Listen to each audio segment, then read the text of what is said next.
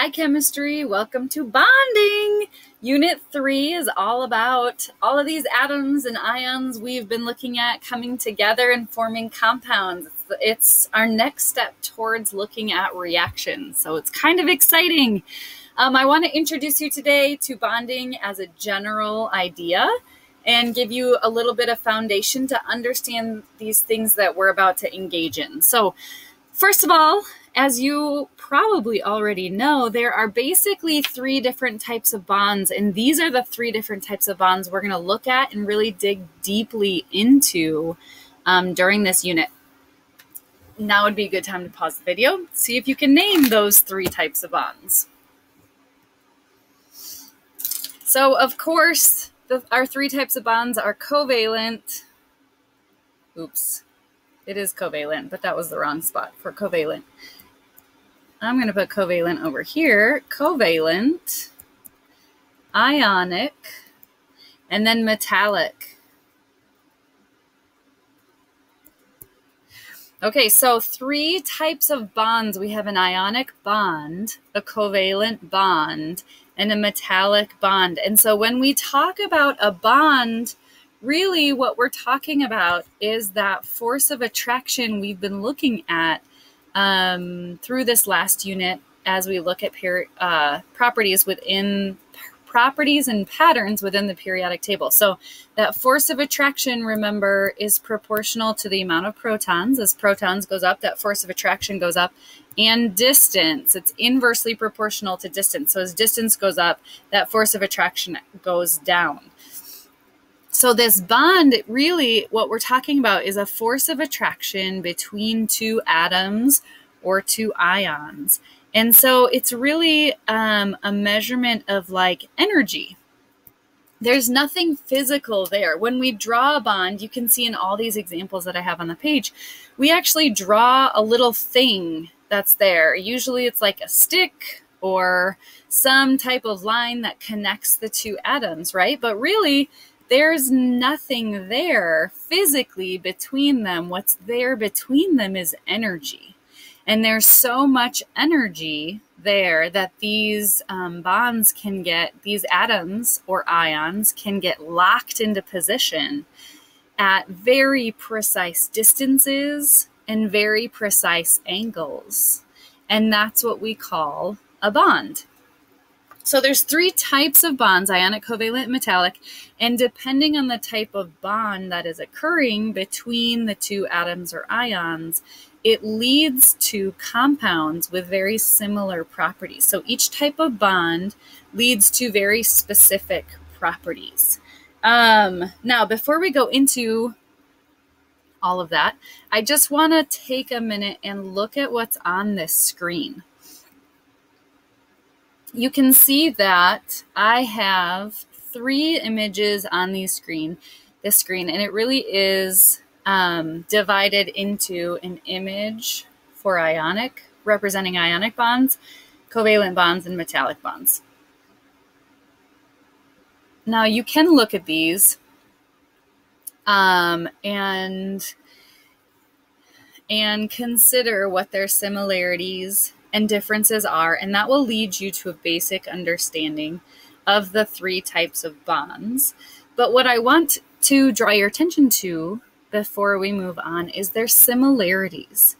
So what you have on the screen here is the type of structure that's formed when these compounds or molecules form a solid. When a compound that's formed because of ionic bonds forms a solid, you get a solid that has a very definitive structure. Sometimes we call it a crystal structure, but the term that's more familiar to us as chemists is lattice. Notice that the ions involved with the compound that's being formed from ionic bonds has formed a lattice structure. So this is what we call a lattice. It's a whole bunch of ions for an ionic compound, connected in a three-dimensional shape. And they're connected at very specific distances and very specific angles to one another. Now, I've shown you one lattice here for an ionic compound. This is by no means the only lattice that is formed. Not all lattices look exactly like this. There's actually a whole class you can take in college that you can get into types of solids, and you can look at the different types of lattices that are formed by these compounds. But you can see here a pretty good example of an ionic compound, a compound with ionic bonds that has formed a lattice. Now, covalent compounds don't always exist as solids, or at least at room temperature. They don't always exist as solids, but when they do, they also form a type of lattice. And you can see there's a bunch of different examples here. So we have carbon forming a lattice. This one, carbon has formed a diamond lattice, and in this one, carbon has formed a graphite lattice. And you can see same element, different structure leads to a very different compound with very different examples and properties, right? In the middle, you can see a lattice of silicon dioxide and also silicon carbide. Again, there's some similarities and differences there between lattices that are formed. And we'll talk more about covalent compounds and the types of lattices they form. But again, similarly to the ionic lattice, the atoms are at very specific distances and very specific angles to each other. And then over here on the side, we have a metallic structure here. And you can see there's some differences in here as well. We have charges, lots of charges. The charges here are structured very differently than the charges in an ionic situation, a compound that forms ionic bonds. But again, you can see that there is a three-dimensional shape that is formed at very specific distances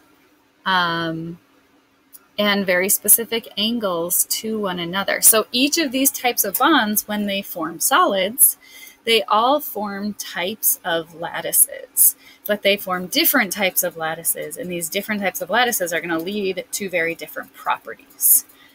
Now, these examples we've been talking about are when our compounds and molecules form solids, but as you are well aware, solids are not the only phase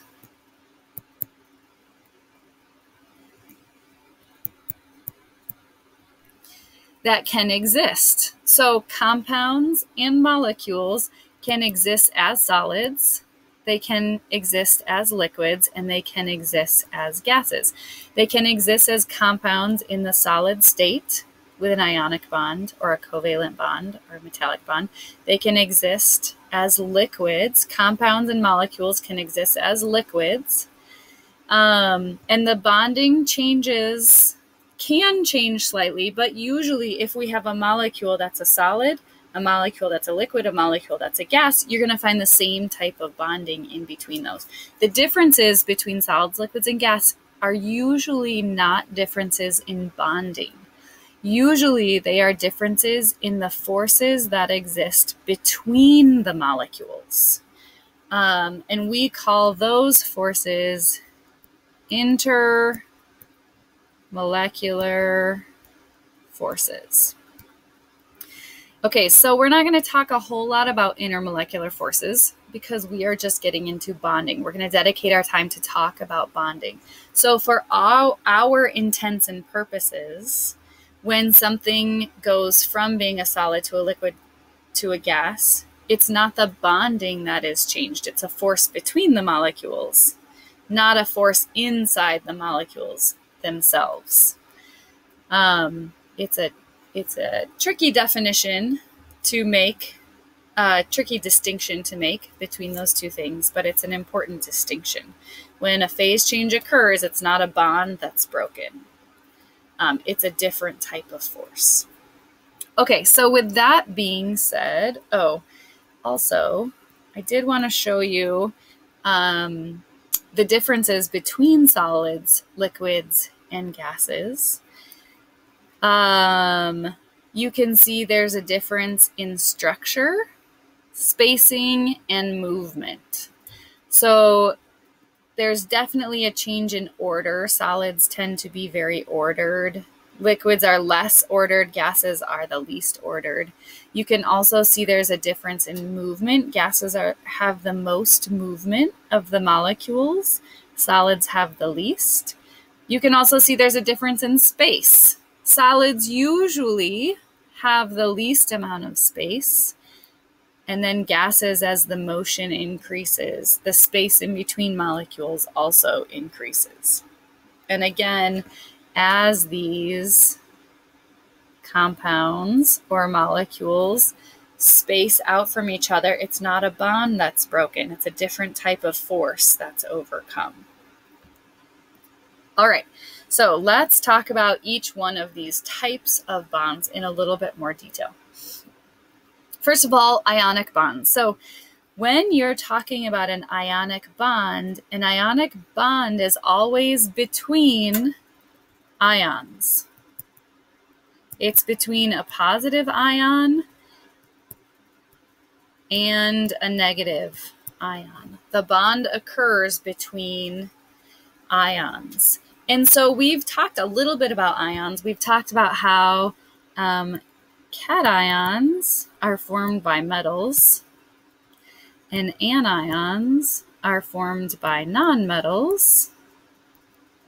And so really here's where we get down to our definition of when an ionic bond occurs. An ionic bond is going to occur anytime there is a force of attraction between a metal and a nonmetal. And this is actually how you recognize an ionic bond. If I give you a compound like MgCl2, you should be able to look at that compound and see there's a metal in there and a nonmetal. And so this compound would be held together by an ionic bond. Again, the magnesium and the chloride ions are going to be in a lattice. And so that it's not going to be just one atom of magnesium and two atoms of chloride floating around. That doesn't happen for ionic compounds. Ionic compounds either exist as a lattice, that would be the solid state, or if those ions get loosened up and we move into the liquid state, what you have are ions that are floating around and kind of sliding past one another. Ionic compounds usually don't become gaseous very well. Usually you find ionic bonds as solids, and then if you heat them up to high enough temperatures, you can get them to become liquids. But they're the most stable as solids, and usually at room temperature, we find ionic compounds as solids. Ionic compounds are defined by the electron behavior that we see. When we have two ions come in close contact together, we can take a look at the electron behavior, and the electron behavior can also define the type of bond we're talking about. For example, sodium and chloride. So sodium's a metal. Chlorine is a non-metal.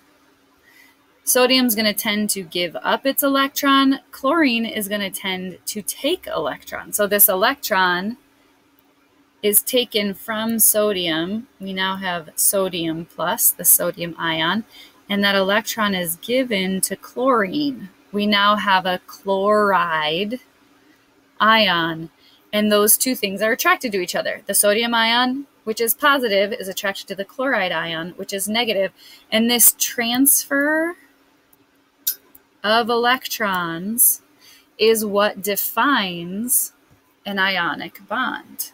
Electrons are transferred from one thing completely to the other, causing complete charges to form, and that's what we call an ionic bond. Like I said, they're usually solids at room temperature, which means the temperature at which they melt or the temperature at which they boil is very, very high. So melting point and boiling point is very, very high. This attraction, this electrostatic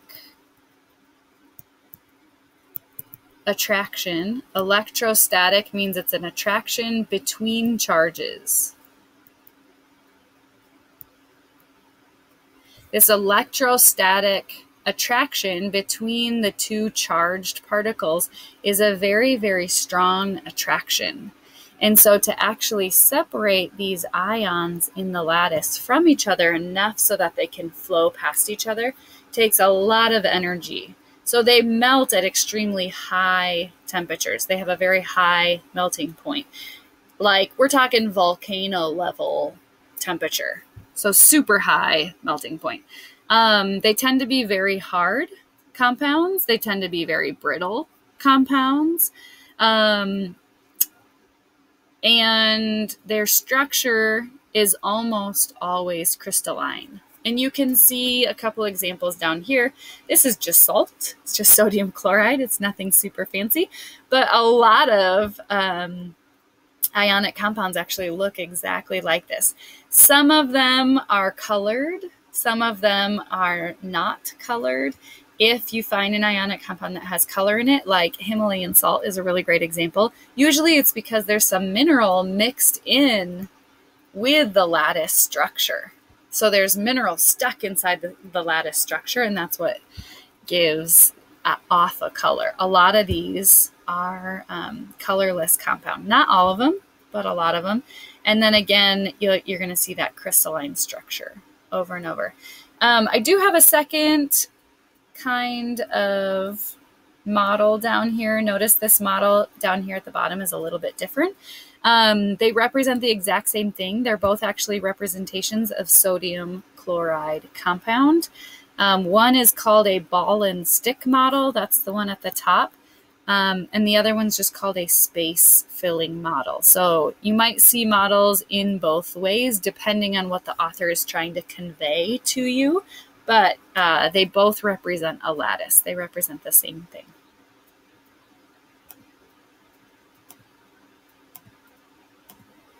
All right, covalent bonds. So covalent bonds are really interesting because they happen because of a sharing of electrons. So again, covalent bonds are going to be defined by their electron behavior.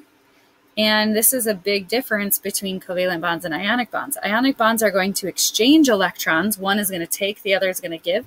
Covalent bonds are going to share electrons. And we can see this in something like fluorine and hydrogen. For example, hydrogen has 1 electron, fluorine has 7 valence electrons. And when these two things come together, they actually, this electron of fluorines is shared with hydrogen, and this electron of hydrogens is shared with fluorine. So they don't actually give or take electrons, they share them. And to represent that, we, instead of drawing the two as a pair on one of the atoms, we actually draw the two as a little stick like this. So that stick represents 2 electrons. You can draw them in if that makes you more comfortable. Let me draw it over here as well. Or you can just draw it as a stick, and that stick represents those 2 electrons being shared between the 2 atoms instead of being given by one and taken from the other. And this tends to happen with things that are very close in electronegativity. So if 2 things are very different in electronegativity, like a metal and a nonmetal, one has this huge attraction to pull the electron away. The other one doesn't really have an attraction for that electron, so it's happy to let it go. But when two things have very similar electronegativities, they have very similar attractions for those electrons, then neither one of them is able to pull it away from the other one, and they tend to end up sharing them. And so you're going to find covalent bonds formed between nonmetals. And that's how we recognize a lot of these compounds. Like silicon dioxide is SiO2. It's actually a metalloid and a nonmetal that forms this compound. If you look at some other compounds like CH4, H2O, NO2, CO2, all of these contain nonmetals with other nonmetals. They're going to have fairly similar electronegativities. They're going to tend to share their electrons, and that results in a covalent bond. And so that's one of the ways you can recognize a covalent bond. If you look at the formula and you realize that they're both nonmetals, then you're dealing with two atoms that are bonded with a covalent bond, and we call those molecules or molecular compounds. This is going to give rise to a lot of different properties for covalent bonds, but covalent bonds are interesting because they can form a bunch of different types of solids that are very different from one another. For example, if they form a network that has atoms at each point in the lattice, they're going to have an extremely high melting point, just like ionic solids. However, if they form a lattice that has molecules at each point in the lattice, like